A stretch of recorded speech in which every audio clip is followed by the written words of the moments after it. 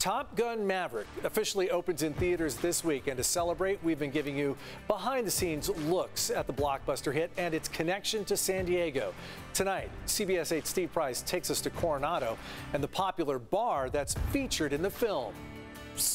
Take a close look at this scene from the new Top Gun movie. The planes hanging from the ceiling, the big white beer steins, and the bell. All of it copied from right here, the I-Bar on Naval Air Station, North Island. When you watch the movie, you're in the bar, you're in the Navy. And Captain Brian Ferguson served as the Navy's technical advisor for the film.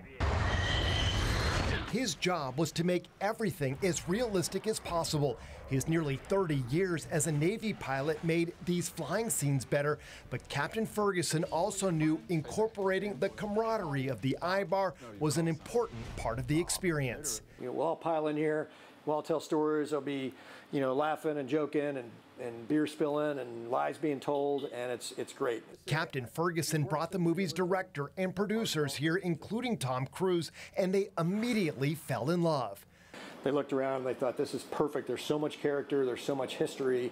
We want to use this. Unfortunately, I-Bar's size made filming inside impossible. So what you see in the movie is actually a set, but some of the props are from the bar, whose history dates back to the 1930s. It was originally only open to senior officers, but today the bar is open to anyone with permission to be on the base. Before you come into the I-Bar, you should know there are some rules, because if you break them, you are forced to buy the entire bar a drink. Number 1, no hats. Number 2, no touching the planes. And number 3, no cell phones on the bar.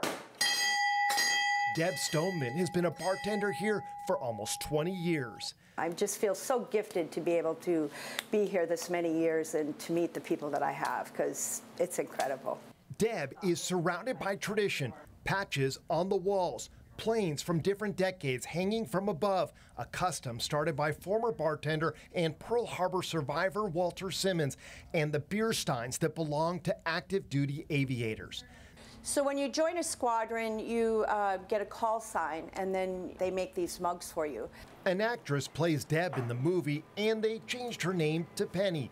Funny side story, that actress came in after filming a bell scene and put her cell phone down on the bar. Just don't care who you are, don't care what you come from, don't care what's in your wallet. You're buying around because this is our house, and that's what we do as our tradition.